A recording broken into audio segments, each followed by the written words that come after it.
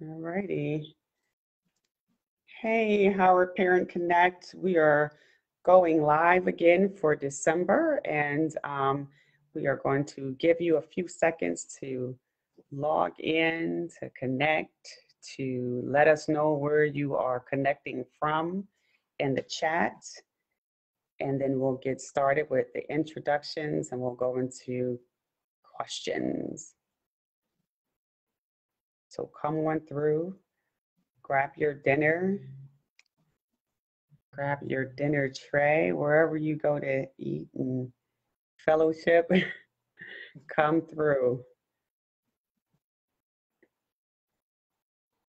And I'm going to keep my eye on my phones because I know that that's where you guys will drop a lot of chat.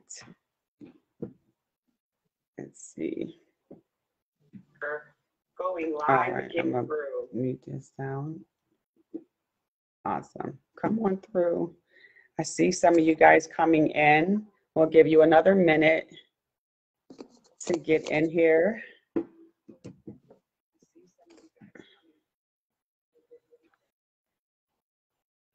And just let us know where you are logging in from.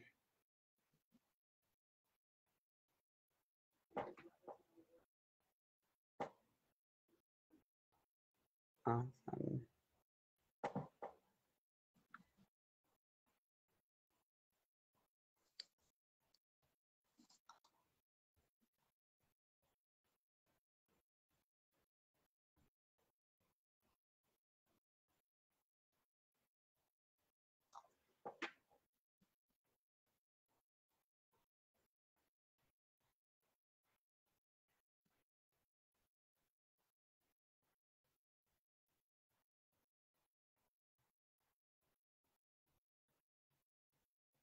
Okay.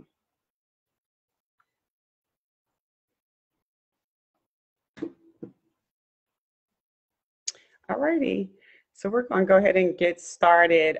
This is Dr. Jarita Hagans, and we've been chatting via email for a few weeks to engage her and what's going on at with you guys and How Our Parent Connect, and asking her to come through and address some concerns and questions that we have for our parents, and to help your bison thrive in the place that they are being schooled, and in this new city. For many of them, this is a new semi-independent experience for them, and we want to make sure that we keep bringing new faces to you guys to help you support your young bison. So welcome to our December live sessions. We're discussing preparing your bison for illness and medical emergencies. So what we do know is that moms and dads who actually still think of themselves as the protectors and advisors, even after their children become legal adults, often don't consider the real world implications of that milestone birthday. 18 years old. They and their children need to think about the unthinkable in advance, especially when our kids are leaving for college. So today I'm introducing Dr. Jarita Hagans, and she's a board certified family physician. She's a foodie, my favorite kind of person, an author and an artist. She attended Howard University in Washington, D.C. for undergraduate and medical school. She has worked at medical offices in Washington, D.C., as well as Baltimore and several other Maryland cities. She is the founder of Zion Family Practice, LLC, offering in-person and telemedicine visits in Washington, D.C. We will have her full bio available to you in the group page under the files tab. So if you want more information, please visit that tab. She is the author of MD Dreams, Practical Advice for Every Stage from Pre-Med to Residency and Beyond. Women Who Lead, Extraordinary Women with Extraordinary Achievements. And that's a collaborative book that she co-authored with 21 other fabulous women. And her third book, Good Food Now, again, my favorite topic, recipes and tips that will save your time and sanity. We all need this in our lives, even if you don't have time for that. It's available currently on Amazon for Kindle. And Dr. Hagans is also the author of 3 children's books, Maya and the Golden Chess, Mason and the Magic Cape, and Kid Astronaut Space Dreams. Our live will again focus on exploring situations that requires an emergency room visit versus self-care, resources in the DC area to help your student during a health crisis, and 3 important forums that will help facilitate the involvement of a parent or other trusted adult in a medical emergency. So I want to thank you for joining us, Dr. Hagans. How are you this evening? I'm doing well. Happy to be Awesome. here.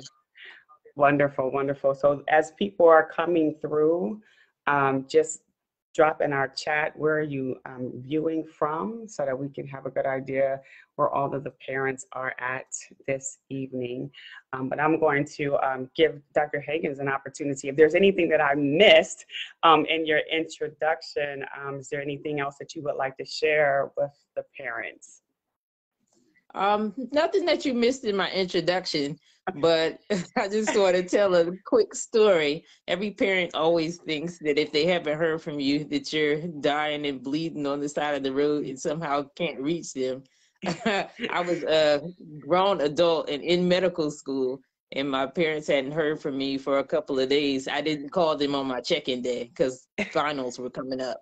And my father came up to the school, made them open my apartment, and checked to see if I was in there, and left a note on like my inner door. And I came home, it was a note on the inside door. And I was like, did he come here? How did he get in? They let him in. He made the landlord let him in. Oh, that's so wild. You know, that's funny because just today, and if my daughter is anywhere on the web right now, she's probably listening in and going to affirm this. Just today, I text her like 5 times. Where are you? Like, where are you? I haven't heard from you. And I was just about to text her boyfriend. And all of a sudden, she sends me a text message. And she's like, I'm okay. And I text her back, well, take a photo of yourself with your eyes crossed and send it to me so I know that it's you texting me. And she goes, I don't know how to do that. You're weird. So yeah, we do get super worried when we don't hear from our kids. And for me, it was only 12 hours that I hadn't heard from her, but I was panicky. So, yeah, so, you know, we're just going to talk about a little bit about some of the things that we should consider when we're preparing our young college students leaving to go to college in terms of emergencies and illness, how to prepare for them, what's the difference between something that needs to go, you know, that you would need to go to the ER for versus something that you should be able to open up your cabinet and do some self-care. Or call your grandma, you know, to get that home remedy. And because we want to reduce the cost and, you know, reduce the time that is in between the moment that you feel that an emergency is happening and the time that you can get care. So knowing how and where to navigate these spaces in this new area for many of our kids who's traveling from all over the world, you know, to attend, you know, not just Howard University, but campuses all over the country. So, you know, from your medical experience and just, you know, your time spent in your field, what do you think are some typical emergency room visits that you've seen or heard made by college students? So I think that people aren't sure the difference between different levels of care. So I have my own office, but then I also work in an urgent care. And I find that some people are coming to urgent care for things that are actually emergencies. Like, ooh, that person shouldn't be here. Let's call 911. So what are those things? Chest pains, one. Now, if you already know that you have some sort of muscular condition and you think it's just a flare-up of that you can go to the student health center for or to the urgent care for. But if it's a brand new chest pain and it's never happened before and it doesn't go away in a few minutes, emergency room. If you're short of breath, same kind of thing. Like if you know you have asthma and that's what it is and there's wheezing and it's similar to your previous asthma attacks, use your inhaler. If you've used the inhaler and it's not working, go to the emergency room. If you've never had shortness of breath, like what you're having at the time, emergency room because you don't know what that is. Unlikely to be a heart attack in somebody who's in college, but you have other things that are dangerous, like blood clots in the lung. And now we have to worry about COVID and other types of pneumonia. Third thing that's an emergency room visit is abdominal pain that's not going away, stomach pain. That could be any number of things. And the reason why you don't want to go to a regular doctor's office or go to the urgent care for that is because most urgent cares only have plain x-rays. And these are the type of things that require other types of imaging that are available in emergency room, like might need a CAT scan or ultrasound to find out if there's appendicitis or ectopic pregnancy or gallstones, things that require surgery. And usually the urgent care is not equipped to find that out with their plain x-rays. Lacerations is another thing. Lacerations can go to the urgent care.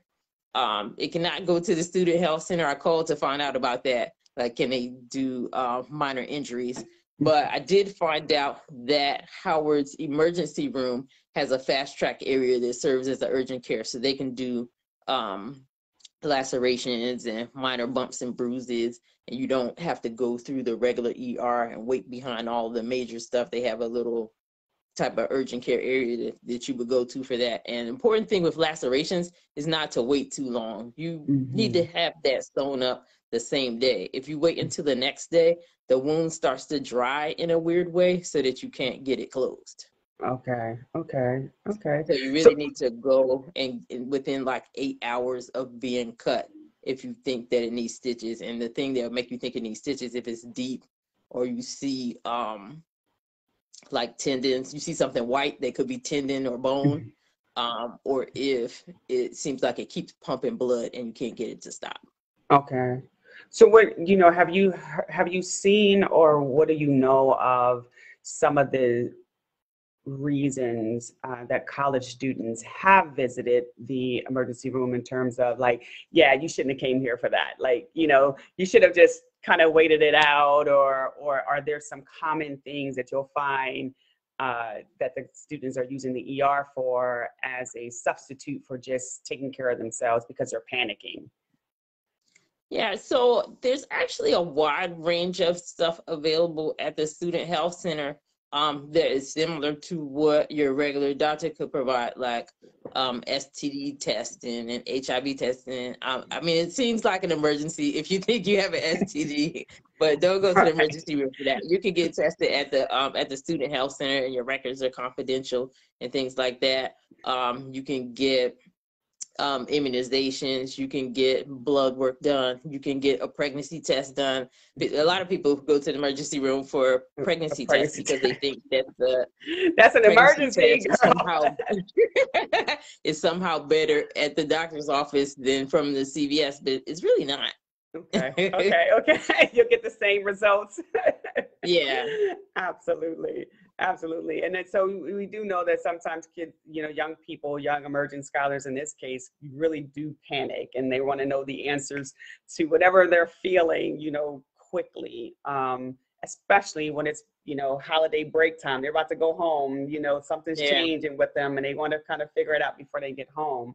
What happens when a student actually visits the ER for non-medical emergencies? Like, is there an, extreme cost? Like, what are some like downsides to doing that?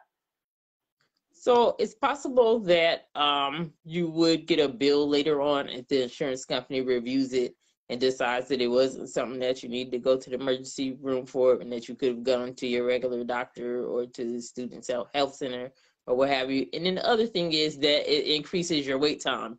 They triage you when you go into the emergency room and find out what you're coming there for. Like, oh, you're coming here for a rash? You could have gone down to the CVS and bought some cortisone cream. Right. You can be number 10. Right. Or 20, depending. Absolutely. So hospitals are really overwhelmed right now with COVID and everything. So the wait time is incredible. Yeah, that was going to be my next inquiry about the capacity of some of the medical facilities to even handle these what they've determined are non-emergencies. And so that's why it's important for us to educate our scholars, you know, the difference between something that self-care or going to CVS or Walgreens to be taken care of versus going to the ER and then kind of bottlenecking that space for real emergencies that are coming through. Right. So what are some, or let's talk about the FERPA and HIPAA. Okay. How does FERPA and HIPAA impact the parents' ability to intervene in their college students' medical care? Okay, so the FERPA is basically privacy concerning educational records, and then HIPAA is privacy concerning medical records. Mm-hmm. So if you want to have access to your students' records, you need to have documentation for each one, because they can't mix the medical and educational records together. It's like a separate document, legal document for that. So what you would need to do basically is have a waiver for both of those. So you would need the waiver for the FERPA, for the family educational privacy. I forget all the what all the acronyms stand for. So you need to have a waiver for that, because the school is not allowed to basically send or give you access to your students' grades. Even if you're paying for it, they can't give you access to the students' grades unless they have signed a document saying that you can have access to the students' grades. So that's something that you want to get beforehand and talk to your student beforehand, that you're not trying to baby them, but you just want to be involved in their education and help them out as much as possible. Same thing for HIPAA. If your student goes to the student health center, make sure that they're filling out the HIPAA form saying that your parent can have access to your record. And if they feel weird about you having access to like their sexual health and STD information, they can put limits on it and just say, I only want this part to be shown. Or maybe it makes it more, they'd be more receptive to it if you put like an end date on it, that it's not forever and ever. Maybe it's just for your first just year. This week. Check on Right. Okay. So that's good. And then so the hardcore legal documents are the medical power of attorney. But that only comes into effect if there's a true emergency. Like, let's say, God forbid, that your child gets into a car accident and they're not able to speak for themselves, then that medical power of attorney, they're going to contact you, and you can contact the hospital, get medical information. And then that durable power of attorney is the legal document saying that you can help make financial and legal decisions. Okay. So the power, the power of attorney, and then the durable power of attorney. The medical power of attorney, and then the durable power of attorney. Power of attorney. Okay, wonderful. And so what do you think are some key things for a college student to have included in their emergency preparedness kit? Okay, so I don't have kids, but my niece went to college this year. And what I gave her for a graduation gift was a medical kit. I basically went and got a big plastic tub from Target and filled it with a whole bunch of stuff. So what I put in there was things for pain. So ibuprofen, Tylenol. Other things that I put in there were things for like stomach upset and diarrhea, like Pepto-Bismol, Tums, Maalox, and then things for allergies, like Benadryl and like a lower level allergy medicine. I think I gave her some Zyrtec or something. Skin stuff. That's a lot of things. That's the other thing that young adults tend to freak out over if they have a rash or something. So put some hydrocortisone cream in there, some Neosporin, and then wound care stuff. So Band-Aids, gauze and tape. I think I put a ACE bandage in there. Yeah, it's just a couple of different things. I think I gave her some heat packs, like the kind that get warm when you tear them open. Because this stuff can get kind of expensive when you're trying to put your little college coins together. Yes. And then transportation might be an issue. You may not be able to get down to the CVS safely at the time that you're needing these medicines. So it's nice to have them packed for you. And then when they Absolutely. call you or text you saying that this is going on, like, hey, go get such and Go in such your kit. out of your kit and take it. Absolutely. So what I noticed the difference between my son and my daughter. So when I sent my son to college, I sent him with cases of condoms. Number one, that was so important to me. I was like, I you didn't gotta think have about this. that, but that's important. Yeah, you gotta have that, you know. But you know, similar things, you know, like the cortisones and all of that stuff, I put in his kit. And I noticed that when I came to get him at the end of the year, most of that stuff was still in there unwrapped, like it's just still there, like not used at all. But my daughter, on the other hand, was using everything, you know, like she was consistent. And I didn't put any condoms. See, you know, that's kind of that gender difference. I didn't put anything like that in her kit. It was like understood, you don't need none of that. But I did put all of the other things in there. But she used all of the cough med, like everything, you know. And so I'm wondering if there's like this big gender differences between, you know, our young scholars in terms of using that stuff. So we give it to them and they don't even use it. And then, you know, they end up bringing it back, which it's not a big deal because it can be used, but then it ends up expiring. Now, expired medicines are going to kill you. Like, they might be a little bit weaker than they used to, but they're probably okay if it's within like 6 months to a year of the expiration date.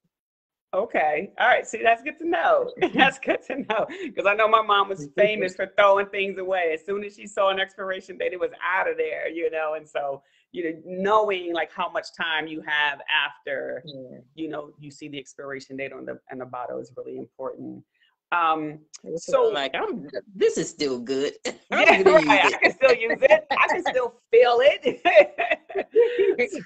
So what about, you know, we have a lot of international students that attend our institutions, the institution that I'm at now, and you know, the one that my daughter graduated from. What about those international students and students that are preparing to do a semester abroad? What are some advice do you have for them in terms of, you know, medical emergencies and illnesses? So definitely want to make sure you've got a picture of your insurance cards front and back. So in case for some reason the actual card gets lost, hopefully you still have your cell phone, and then maybe even have a paper copy of it that stays home of the front and back of it, so that if there's an issue, somebody can give you the information that was on the card. The other thing that's huge is travel insurance.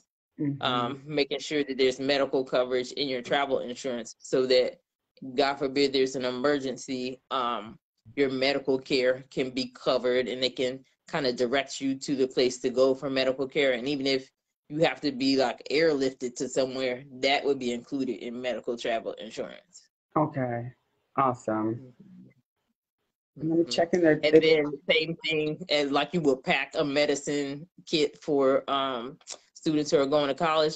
Again, pack the medical kit if they're going abroad. And then whether you're going to college in the country or abroad, make sure you have at least 3 months worth of your prescription medications. And that's good to know.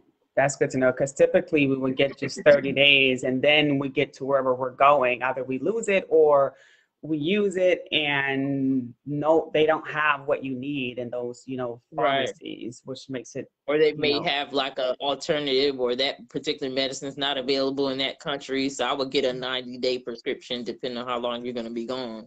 Absolutely.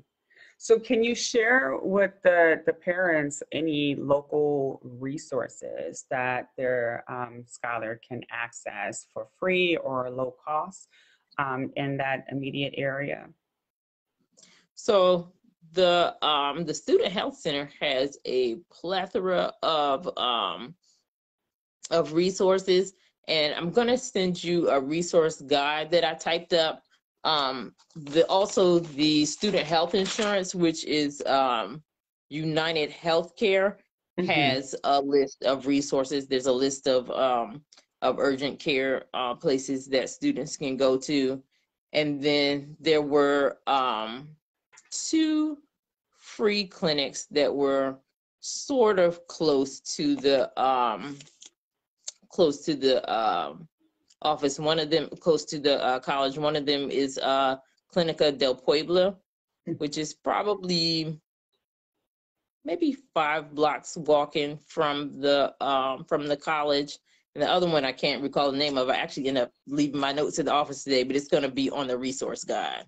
Okay, awesome. Wonderful. And I know that in the chat, we had someone who said, in terms of some of the legal documents we were talking about earlier, the power of attorney, et cetera, reference a Berkeley Hill notary service that's in that area. So if parents are, wondering if there's a notary in that area, I'm sure there's hundreds, but this is one that a parent was actually sharing. There is another post about the Chesapeake General Hospital. Oh, no, so this was just a comment. All right, so yeah.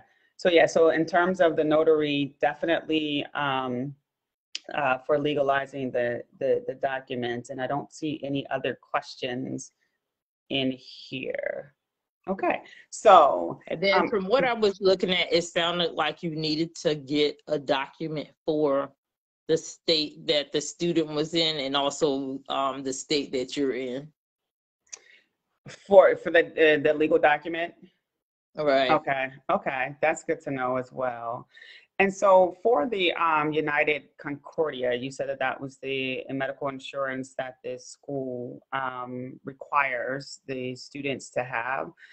Right. We know that there's a lot of parents who was really frustrated that they had to even invest in that insurance because they have full insurance for their kids. What do you know about that particular insurance, and is it better to have that insurance? Is it just an added level of protection, or why do you think that the schools are requiring that? So from what I looked into, it sounded like all of the healthcare costs, the things that you get done at the student health center, will end up being covered under that insurance, whether you were going to get a physical exam or a TB test or immunizations or labs or HIV and STD testing, pregnancy testing, Okay. you name it. It seemed to all be covered under that. And then another thing that I thought was interesting was that telehealth or video visits was covered under that. So that was something that students could access 24/7. So the one that was for just plain medical was through Teledoc, and the one that was for mental health was BetterHelp. Okay. So all of that ended up being free and covered under the plan. Wonderful. Okay. So yeah, that's awesome. That is awesome because in certain plans, even the plans that I have, like you'll get those disclaimers that this health service may not be covered under your insurance, and you're like, all right, make this call quick, because you don't know if it's going to be taken care of or not. And a lot of the students may not even know that that's an option for them to use that platform as opposed to actually physically going into a space, especially if they don't have transportation or just don't feel comfortable traveling, in that unfamiliar area. And then that's something where you could contact the doctor if the student health center was closed and you weren't sure whether you should go to the emergency room or not. Then you could get advice from the doctor through the telemedicine visit, and they could direct you to higher care if needed. And can they also prescribe medicine for you through the telehealth? It said that they could prescribe medicine except for controlled substances like narcotic pain medicines. Okay, wonderful. Well, this is great. I don't see any additional questions or comments in our chat. I want to double check once again in our chat box. Do you have any other additional advice or feedback for our parents before we close out our short session for today? Okay, so there's a number of community physicians that are either at Howard University Hospital or in DC proper, and I'll put the names of those physicians on the resource guide that I'm going to send you, so that you'll be able to get in contact with those doctors if you want your student to see a physician in the community. And then also, if you're looking for mental health information, this will be on the resource guide too.